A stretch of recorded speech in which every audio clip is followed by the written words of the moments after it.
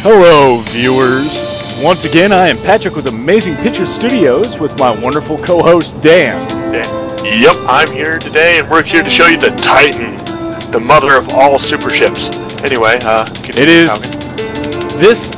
We stopped playing Space Engineers for a while after we pushed that to the workshop, and then we saw an update we liked, and it makes our ship more functional and made it look more beautiful. So let's hop in the wonderful little transport craft. We'll take you to it and show you what this thing's capable of. And we're off. All right, so Dan, go ahead and talk a little bit about your work you did. Well, starting off in this design, we went with a different propulsion system than the older Thor design. We nicknamed it Odin because it's the father of Thor. It's literally the father of all super ships in terms of speed and power for its size. And basically what we did is, I'll show you in engineering when we get there, but for now, what we're going to tell you is that it's a gravity drive system. It is not thruster driven, so it does not have the same limitations of thrusters. Even though it does take a good bit of power, it's actually very efficient for its size, and it can propel the ship to extremely high speeds, and we'll show you that later on. Alright, so I'm going to fly around the outside and show you a little bit of what we did. Now, flying around the outside, you can tell it has a slightly different profile than some of its predecessors, mainly the Mattis and the Orion. And you notice the windows. It has windows. All the windows. More windows. Now, when we decided to add in this gravity propulsion system, which was originally our original design, but with rocks, which failed miserably. Yeah, it was really hard to calibrate. We finally got what we wanted and we built it, but it carries almost the same profile of most of our other ships, except slightly different. Most with more windows, some heavier armor. It's longer than the Orion, but thinner than the Orion. Yeah, it's got long and one of the big changes with its profile is that we have a raised bridge. Now, the only reason we added in a raised bridge and a lower observation deck is mainly because of the fact that we got real tired of seeing, of not being able to see things. I mean, there's still a backup bridge in case you come under attack and we need to get to another bridge. Now, yeah, but its profile is slightly different. Well, correction, a lot different than most of our other ships. It actually goes against most of our average ship designs. So we're gonna go ahead and land this in the hangar, and we'll show you some cool features that we added in. Yes, indeed. We will show you all the cool goodies and the cool interoperability features, so the ship actually works with all of our other designs very well. We'll show you that in a moment once we land and take you on a tour of the Titan class. Now, the Titan class is the start of our some of our classes, where we're actually going to be getting rid of some of our older ships. Primarily the Mattis. I mean, we're going to try and retrofit them to the best of our ability, but it doesn't work, we could scrap them. Now, I wanted to show you one of the coolest parts of the ship. We have hangar doors that can conceal the hangar and shield it. I was playing around with rotors, and I got to the point where I was playing around with rotors to see what happens, and actually it's pretty cool. So go ahead and find the hangar doors. Oh yes, and also note the awesome new terminals that they added. They added 2 more terminals, so you have an enclosed cab terminal for large ships, and you have this secondary terminal, which is kind of a hybrid, so it allows you to be in first-person mode. Now, so you can actually, I hate to cut you off, but right now, if you're paying attention, those doors actually swivel into place and seal off the hangar from the exterior, protecting the ships inside. And it also comes in handy because from the outside, you can't really tell that's a hangar. It actually just looks like a piece of raised armor. Now, I'm going to show you the hangar. This is our hangar design. We have, it's pretty much our basic hangar design with the raised lock-on large ship platforms for us to lock our ships into place when in transit. It also has these similar raised platforms as in all my other designs with machine gun turrets. And then we got the hangar control room. The nice thing about the hangar control room is also that we have the ability to look out of the room while we're in the seat, which is real nice, especially if you put somebody down here for command and control purposes. Yeah, it goes back to that new terminal block that they added, the new terminal system they added. So we're going to walk you through this bottom floor right now. This here hides a gravity generator, no big deal. It's just we had to go into minute detail with gravity. So let's walk through the ship. All right, let's go to the front first. Like most of our designs, I usually design the front half of the ship. Yeah. Now, one of the things I've added on was a docking port that is similar, actually 100% similar to all of our other docking port designs. So you could dock any one of our modular ships to it, and you'll be able to enter and exit the ship with ease. I mean, given it is the newer design rather than the older, since it's only a one-block doorway. Yep. But that's why we built adapters. That way. That's why we built adapters. Yep. We can handle that. So moving along, this is a main room. This is mainly more like a lobby upon exiting the hangar. We have a gravity generator that provides gravity. Up here, we have more passageways. And we actually color-coded our ship's rooms. Yellow, believe it or meaning... not, we actually did color-code these, so they're awesome. We took an idea, well, a recommendation from one of our buddies, Yanni, also known as Phantom with Phantom's Media Tactical, who watched some of our videos and said, hey, why not add in color coding? So I was like, no, color coding sucks. And then I was like, wait, it's actually pretty good. Yellow is for command and control. So like the bridge and other command and control areas. Now moving along, we are going to enter a forward storage compartment with an exit to a gun port. Now the cool thing, there's one on each side. Now I'm going to take off real fast and show you what I did here. Now, one of the things is that I like these windows and I like the gun port, the window to look out above the gun port. So I actually made a command and control center for the gun port. Just in case, you know, they add in functionality to these things and you need people to man a console to work it. Moving along, there's not really much to see up here. That's just catwalks that go above things. We have our forward, like in all of our ship designs, our forward engineering life support area, providing gravity and extra power to the ship's subsystems. And it goes through into another room. As in most of my ship designs, the bottom front half of the ship is all storage and engineering. So so once again, we did a lot more with storage on this one. And then if you walk in here, like the Mattis and the Orion, the front area is for storage and refining parts. Oh yeah, don't forget the forward gyros. Forward gyros.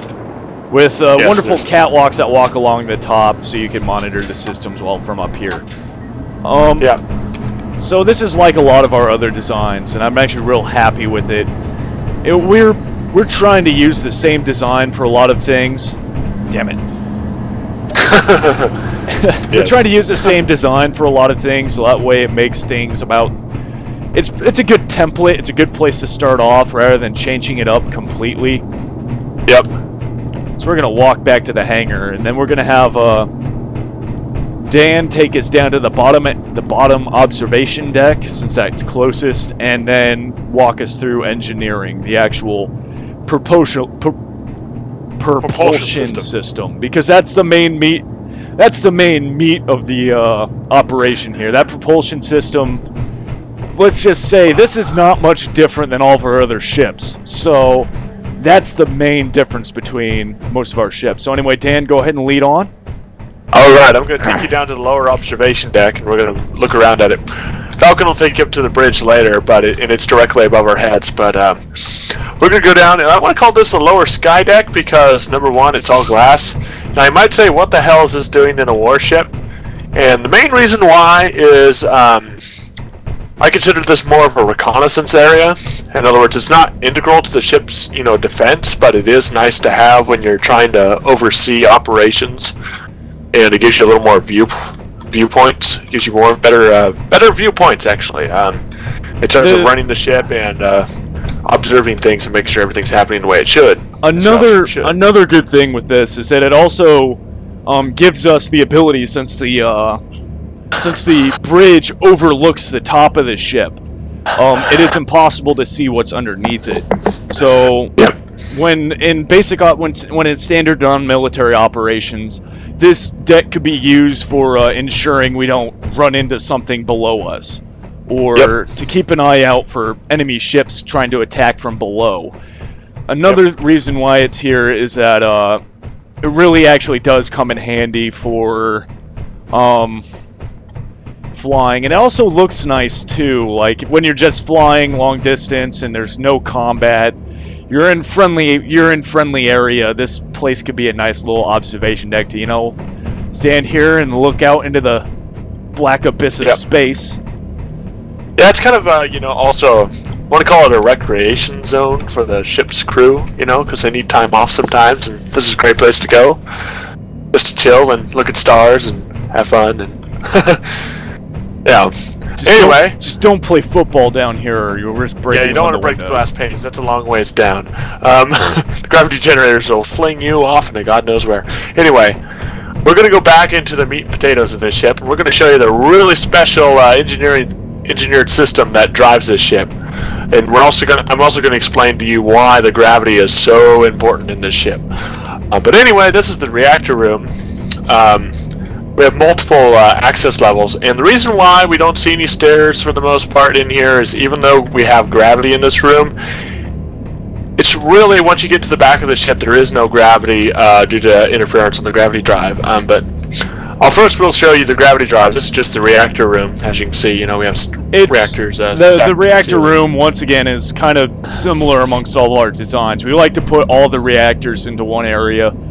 Well, all the large reactors into one area, so that way it could be the main propulsion of the ship. So anyway, go ahead and lead on. Alright, we're just going to go in here, and ta-da! This is it. This is the gravity drive. We're going to go up here for now, and once we get past this point, there's no gravity. So our jetpack automatically kicks on, and basically we're going to show you these cubes. We're going to fly up. We're going to look right here. And basically what we have here is we have a forward-facing gravity generator and a backwards-facing gravity generator, and then a whole bunch of artificial masses. Now, what are these masses for, you might ask? Well, this is the main gravity drive. Basically, when you turn on a single gravity generator, all these cubes get pulled in this direction that gravity generator is pushing with its force, So, with the gravity generator facing forward, it would provide a force backwards.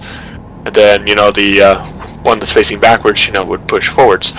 So, basically, what we do is we turn on one of these gravity generators, and it basically pulls all these blocks forward, thus pulling the ship forward. And it's actually quite effective, as you'll see in a later video.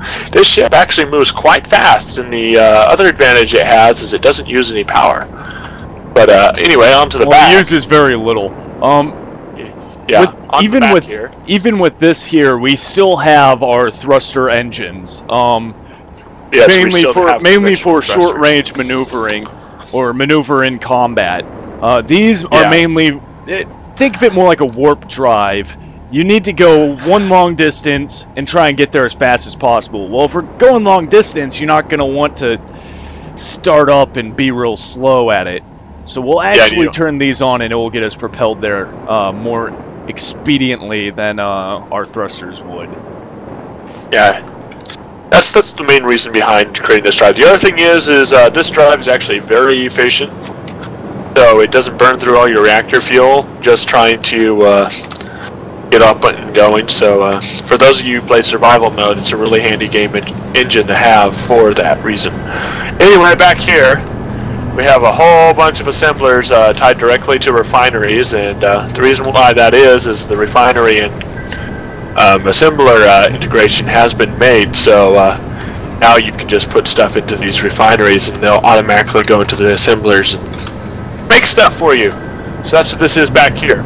So whether it be spare parts for the gravity drive, or guns or anything, you know, miscellaneous or any repairs. Ammo, you know, basic things. Basic things. That's and then we have a real large amount of gyros. Tons of gyros. Our usual large amount of gyros. Yeah. Now you might want to ask the reason why we have this many gyros in this ship is because this ship weighs 83 million kilos. Main bulk of that weight is actually these artificial masses, because believe it or not, these are heavy. However, the difference between these masses and the rest of the mass of the ship is these are affected by the gravity generators, thus making them able to propel the ship with gravity. And as you can see here, that since there's no gravity in here, the ship doesn't go anywhere when the normal gravity in the rest of the ship is activated. And the reason why we did that is because otherwise you'd end up going straight down constantly. You'd always be moving downwards, and we didn't want that. So that's why we turned off gravity in this area and had to place the other gravity generators carefully. We took a lot of time planning the gravity generator placement. Actually took up most of the time of building this, was just trying to figure out where to place these things. Yeah, that way we don't shoot our ship off in a random direction that we didn't want to go. Oh yeah, and I don't know if you realize, but color coding green is for engineering.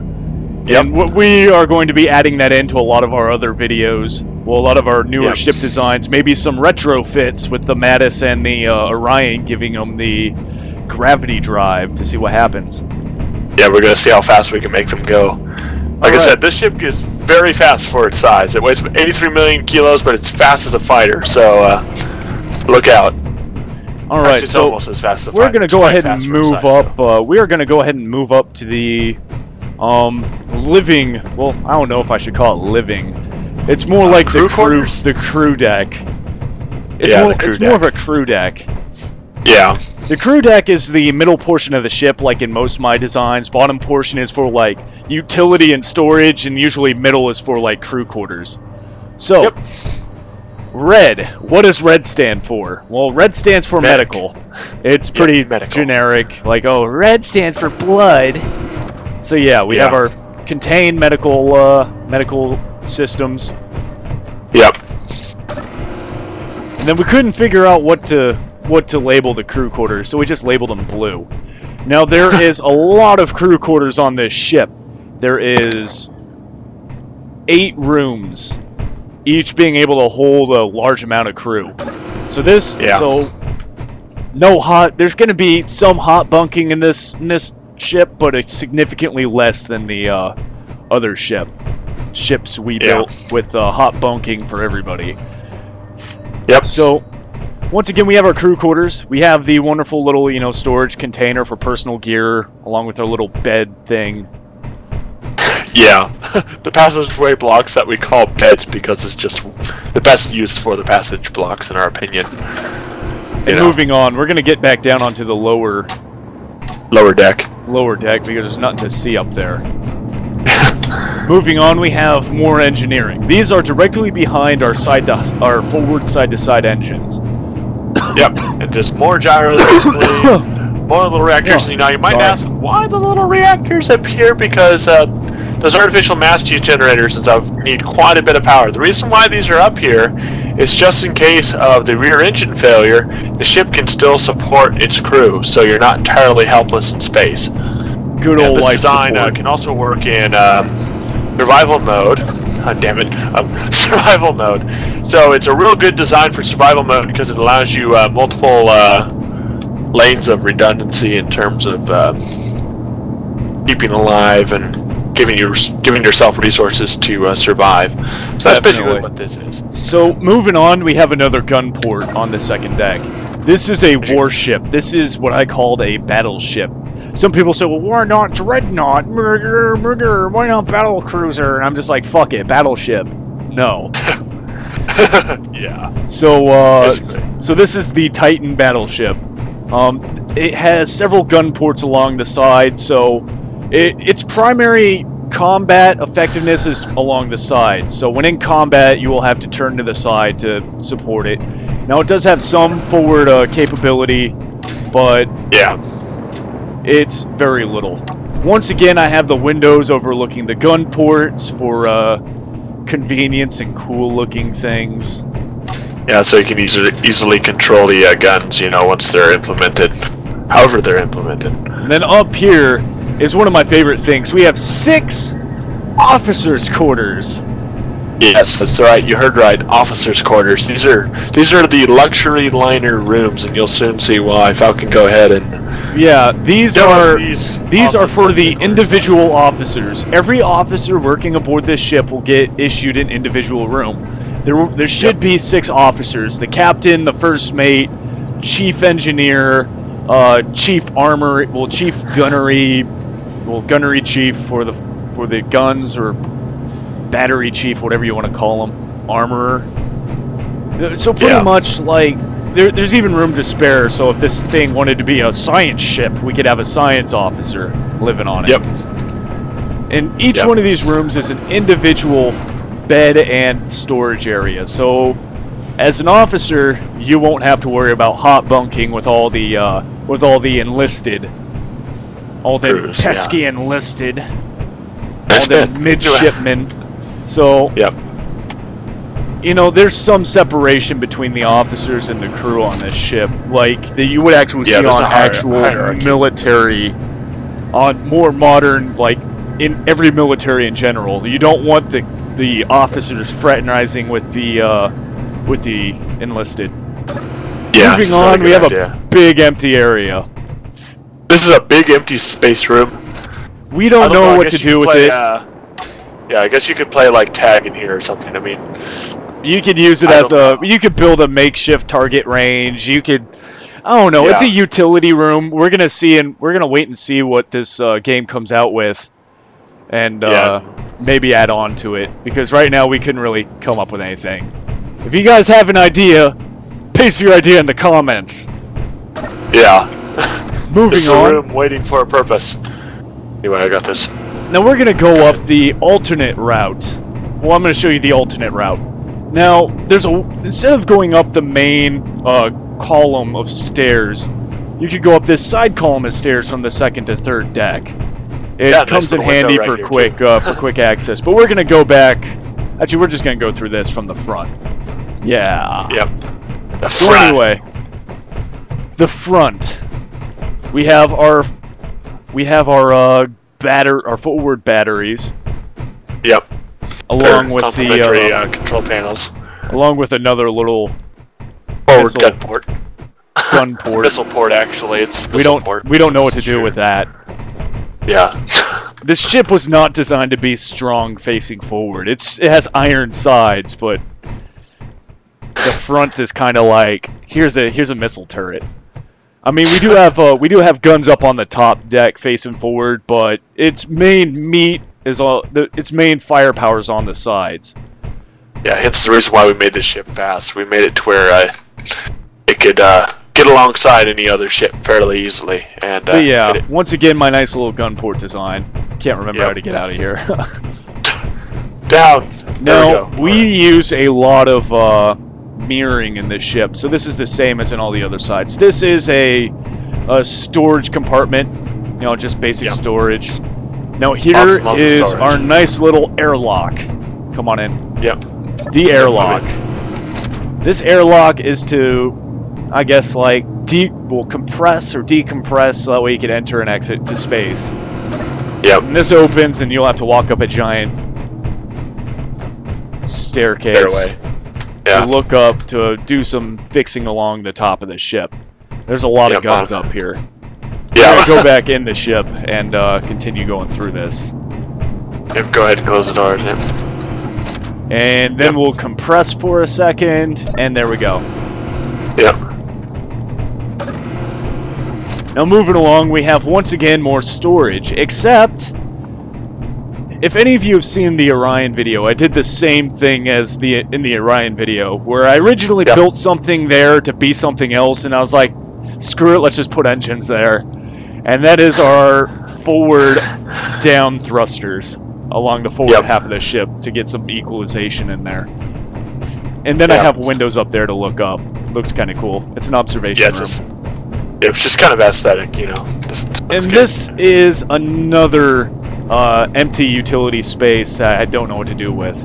Oh, and what's this? I call this like a meeting place. I don't know. Yeah, maybe once I come out with more stuff, I might make a briefing room. Yeah, oh, and if you look forward, you see yellow. Command and control. What could be behind this door? Or a set of doors. This it's our lower bridge. The secured bridge. Now, in combat, a bridge on the upper deck surrounded by glass is an issue. So we have a separate bridge just in case you're in combat. In combat, this will be the bridge. Yep. Pretty much this is the combat bridge. Because there's no windows, no way to kill the pilots, unless of course you shoot through the whole damn thing. I mean, the armor up there is 4 thick. Yeah, you're armor on the sides is 4 thick. Yeah, this thing's secured.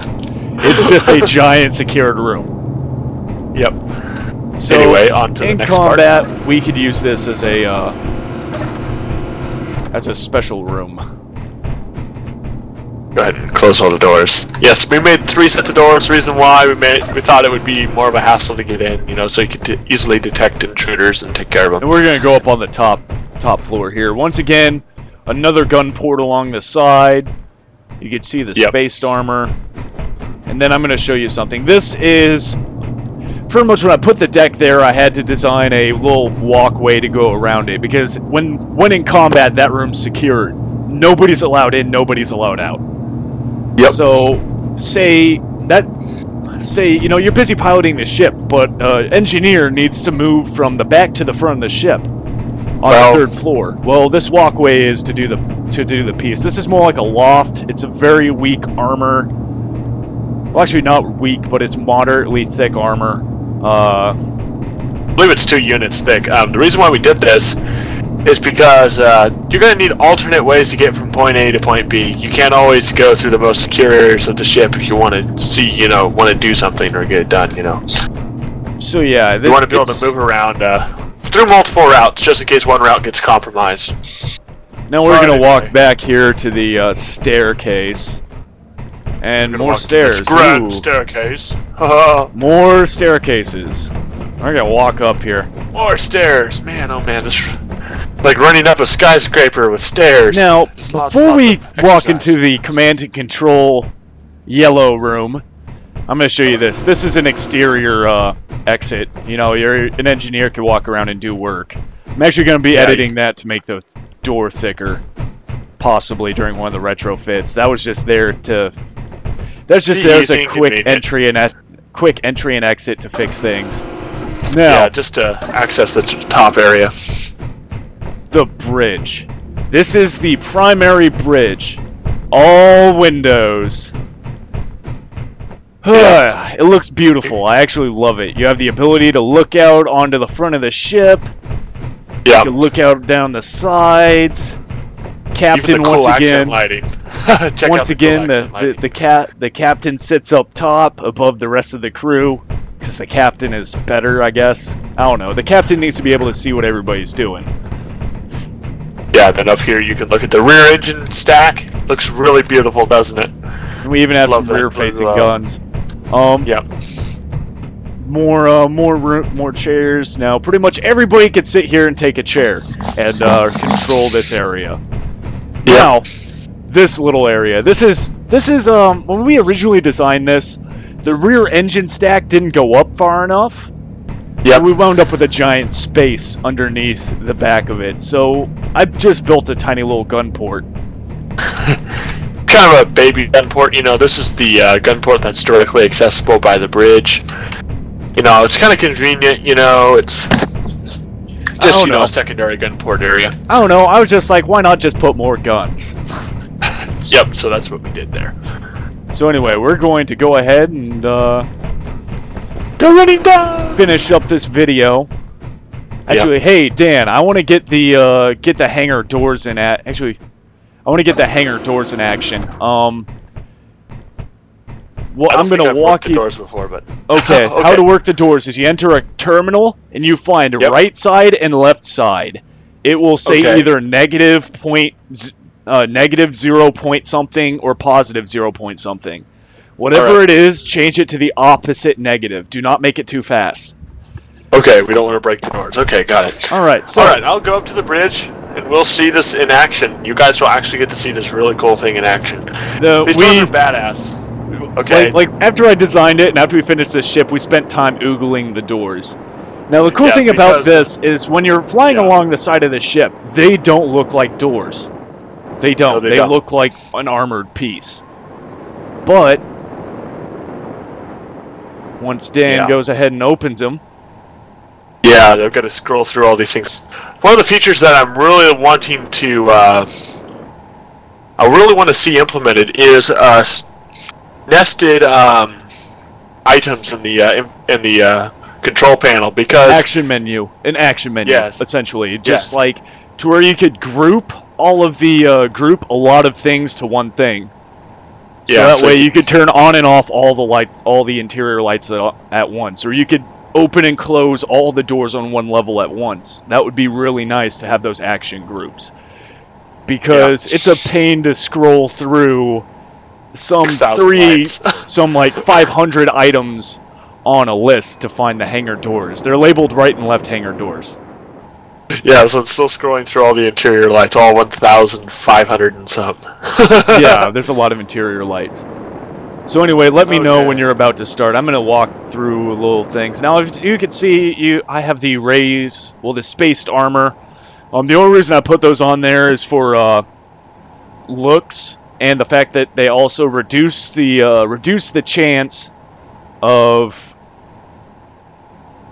a critical hit. There's one hangar door. Okay.